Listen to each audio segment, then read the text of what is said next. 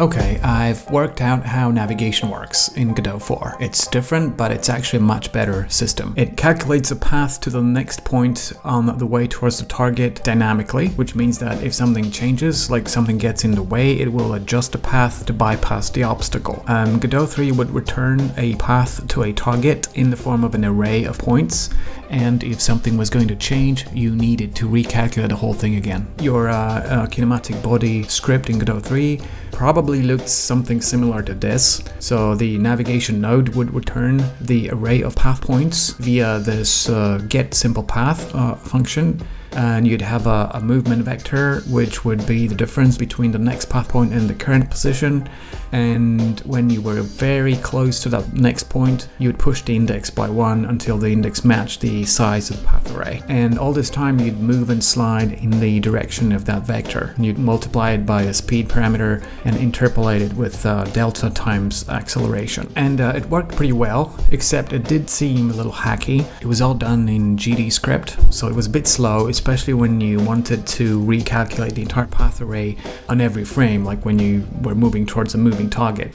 Also, Godot 3 required that you build this specific hierarchy of nodes where there was this navigation node at the top, and it had the navigation mesh instance node as its descendant, and then the kinematic body that used the navigation needed to be a grandchild or great grandchild of the navigation node, which is kind of limiting. Now in Godot 4 you'll see that first of all there's no such thing as navigation node anymore. That node is gone. There's only one node that does all this, and it's called navigation region 3D, and it does the navigation thing, and it also holds the nav mesh resource. And the coolest thing about it is that the character body, formerly kinematic body, can be completely detached from it. Like, it doesn't have to be a descendant of it, which is extremely liberating. So here I have a simple setup for 3D navigation in Godot 4, and you can see here I have the character body as a child of the root, and the navigation region is also a child of the root, but there's no connection between them except for the tree root.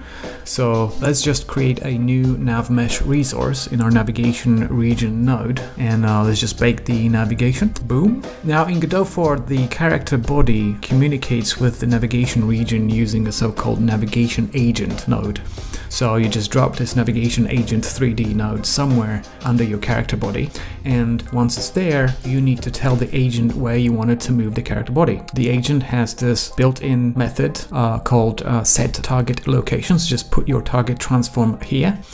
I just have a static target 3D node here for demonstration purposes, but your target may be any 3D node, and it can also be moving, no problem. The agent will compute its next step towards the target, no matter where the target happens to be, and it will only be interested in its immediate next step. That's the beauty of this approach. It's dynamic. It adjusts itself to what's going on in the scene. You don't have to rebake your navigation when an obstacle appears.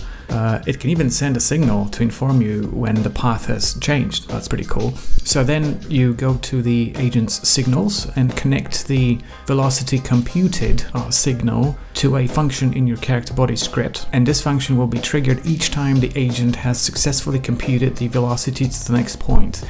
And it will feed that information into the motion velocity property based on where the agent is on the path towards the target, and which you defined up here. So then just call move and slide, and that's all you need to do here. And then in your physics process you'll get the next path point from your navigation agent using this get next location method. You'll define your current position to be the character body's current global transform, and you'll set a velocity parameter to be the difference between the next and current positions multiplied by a speed parameter, and you will send this velocity information to the navigation agent to use for the next velocity computation.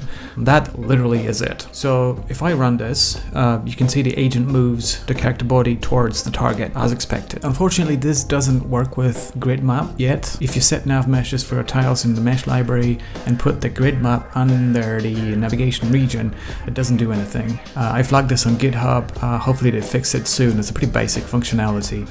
One other thing I got to work in Godot 4 is my Ragdoll setup, physical skeleton, I mean. Surprisingly, this wasn't difficult to port at all. All I needed to do was save my physical skeleton as a TSCN resource, and bring it over to my Godot 4 project and place it under the skeleton 3D node. The only thing that didn't port was collision shapes. I mean, the nodes were all there in the right places, but I had to manually adjust the shapes all over again. That didn't carry over too well. Not a big deal. There is one problem though with Ragdoll in Godot 4. Clearly there's a regression bug of some sort with physical joints. They exist in Godot 4, but it's like the engine doesn't recognize them. It gives you a ton of errors, all to do with mismatching joint types. So if you want to work with a physical skeleton in Godot 4, make sure to save it as a scene and keep it away from your project files, and only bring it into your Godot 4 project folder when the project is already running in the editor.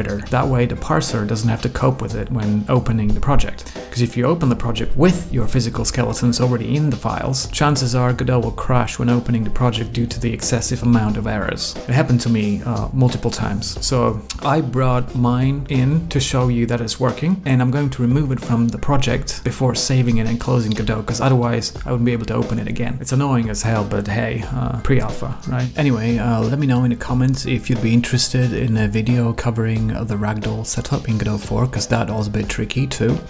Other than that, I'm making baby steps, as you can see, and I'm really hoping that 2022 will be the year of Godot 4. Best of luck in the new year to all of you, take care, and I'll see you in the next video.